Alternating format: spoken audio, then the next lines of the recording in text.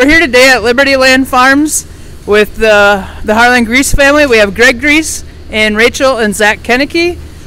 They're going to go a little bit over how they started with robots and how they transitioned from 80 cows in a tiestall barn to 300 cows in a freestall with 5 robots. Rachel's going to tell us a little bit how the startup process went and how they made that transition from down the road to here. So a few years ago we kind of started talking about if we want to keep dairy farming, what was our 5-year, 10-year plan.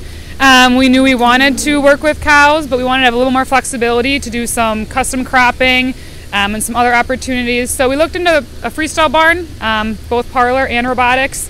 We decided to go the robotic route just because of cow comfort was a big driver. Really, we believed in the let the cow be the cow.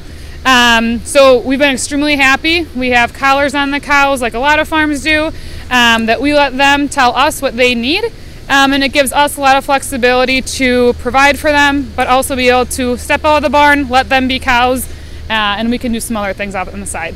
Zach, everybody says when you transition to robots that there's a 3-day transition, a 3-week transition, and a 3-month transition. Would you agree with that? And then talk a little bit about what you experienced during those 3 different opportunities. I would say, yeah, I completely agree with that. The three first days were definitely the hardest with trying to get cows okay with going into the robots. Everything was new to them, so just getting them to kind of understand what's going on.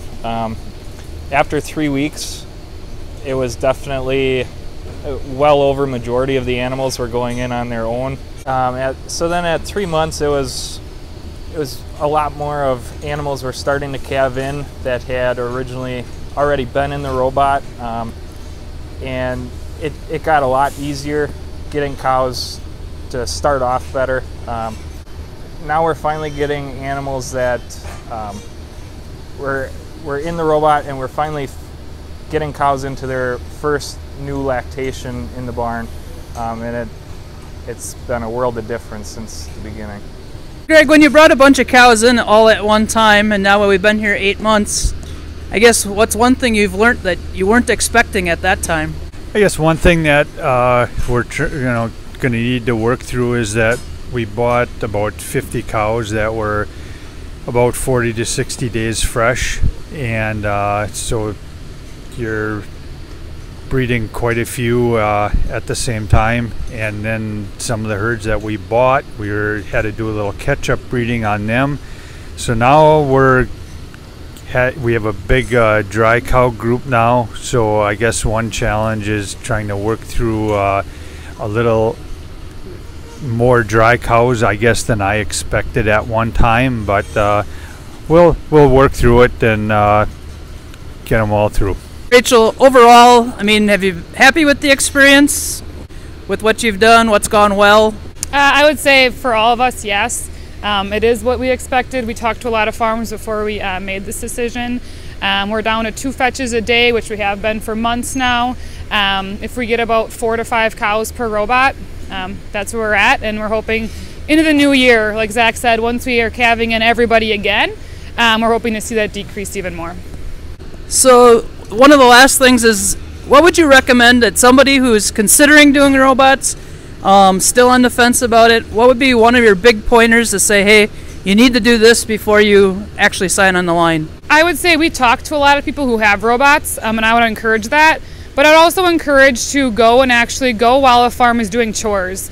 We're in the barn a lot, and it's not putting robots and you can kind of be more hands-off, but we're a lot more hands-on in different ways than we were in the past. So I would recommend you go and actually see a farm, see them do chores, what it entails, and then you can really get a good feel for it. I would say tour as many facilities as you possibly can. It was every single farm that we went and looked at, there was something that we loved and wanted in our setup that they had, and I guess the more you get to experience, the better decisions you can make on it, on what you want where in your own facility and what's going to work better for you. And another thing I think that would be really helpful is just touring farms in general. It doesn't necessarily have to be a robot farm.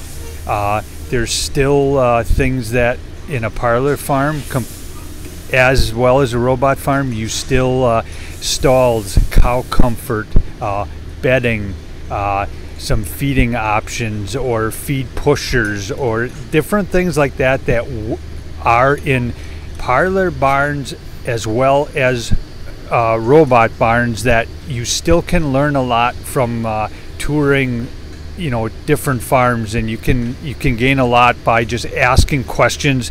And a lot of farms that we toured were very helpful in what they would do different and what they really like that they recommend. So that's another thing to do, is make sure to ask questions and take time to get out and tour.